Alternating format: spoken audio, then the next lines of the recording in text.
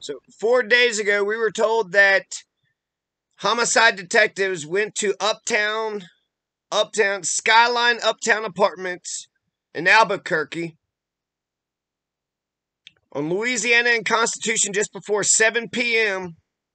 4 days ago. 4 days ago. So this is February 2nd today. And then this is dated. This isn't even dated.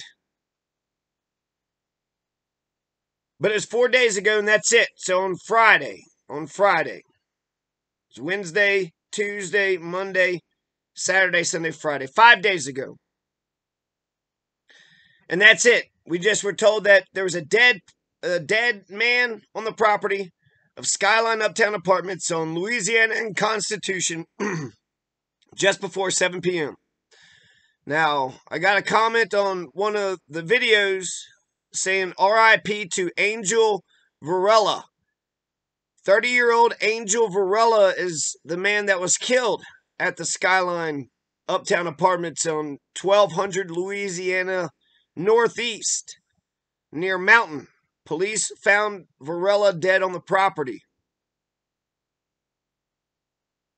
This is Albuquerque.com, Albuquerque or ABQjournal.com by Matthew Risen. It's saying detectives released the names of 2 people who were killed.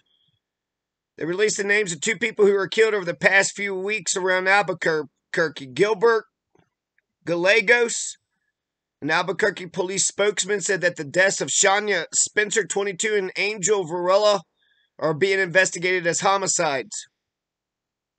So R.I.P. Angel Varela, R.I.P. Shania Spencer. When you say the names of the dead to the earth, they are still alive. Who was Shania Spencer? Who was Angel Varela? Who was their spirit? Who was their soul? They wanted to make people laugh. They were hard workers. Who are these people? Now, the spokesperson had said that the death of Rochelle Dedman, 36, is being investigated as a suspicious death, but not a homicide. And that was near Zuni in Pennsylvania on January 22, 8:30 a.m. So January 28th, 2022, they said 6:45 p.m. to reports of an unconscious man, Skyline Uptown Apartments, 1200 Louisiana NE near Mountain, police said. The only thing, I couldn't find any pictures. I'm not for sure what the guy looks like. I don't know anything, any of the details. So 4 days ago, we were told somebody was killed. And then 4 days later, we were told who it was. Who did it? What happened? What were the circumstances leading up to it, afterwards? None of that's being told to the public. We're just supposed to trust the police. They got it all under control. Not in Albuquerque. They don't have it under control in Albuquerque. Tim Keller is sitting there saying that the citizens are screaming for the legislature. Why don't Tim Keller get it out on the streets? Could you imagine the mayor being at your house for an hour or two with a cop or two?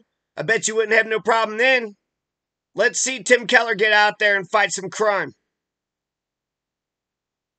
Because this shit's ridiculous. This shit's ridiculous. The only thing that I found, the Angel Varela, was just this mylife.com. Said that he was living, they had 2 addresses here, 232 63rd Street, Northwest Apartment B, Albuquerque, New Mexico, 87105, and then 301 Whispering Sands Court, SC Apartment D, Albuquerque, New Mexico, 87123. Says that Sherry Chappelle, Manuel Marquez, and Maria Ortiz Morales are the neighbors, and Kara Gatliff, Osmond Varela Vila, and Charlotte Varela are some relatives or associates. And that's it. That is it.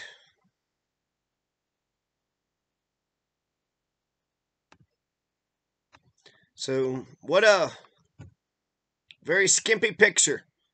Lack of details, lack of leads. Who did it and why? What was the point? I guess you'd start rationalizing at this point, right? Coming up with excuses.